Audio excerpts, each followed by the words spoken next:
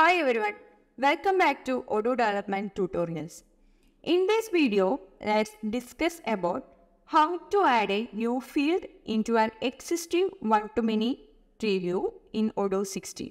So, this is the sale order having the sale order lines, and here the sale order lines are created by one-to-many field, that is order underscore line.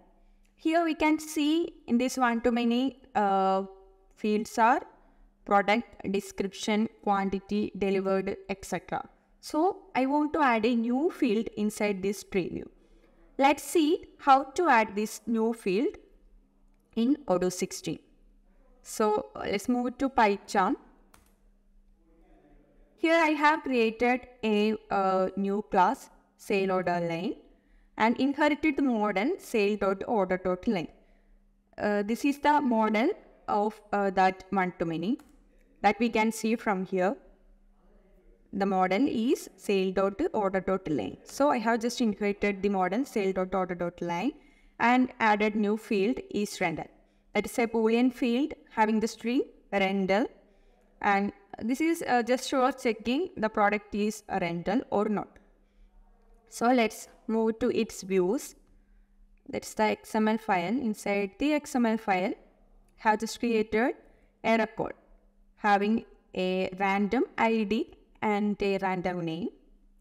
So the inherited model is sale.order because the main model is sale.order. Inside this model sale.order, I have the existing field that is sale.order.lines one-to-many field is here.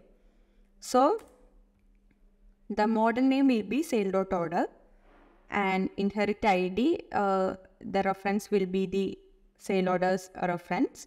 So, and by using the XPath tag, I have just XPathed the corresponding field that we want to add into the sale.order.line.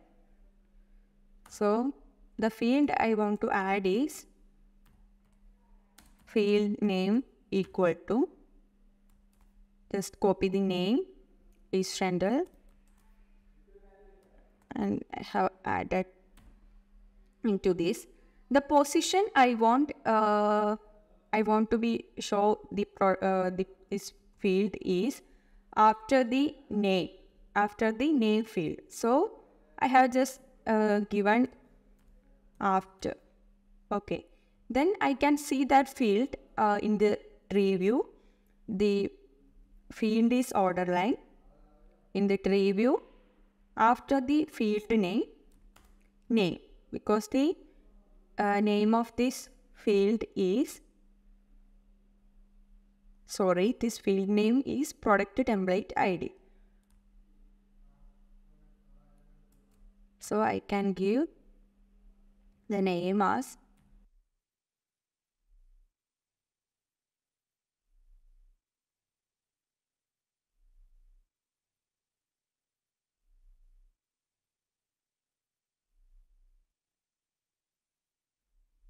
okay. Then let's move to sales. From here, our new field is added after the field product, that is rental, having the field rental, and this is how to add a new field into an existing one-to-many field tree view of Odoo 16. Thank you for watching the video.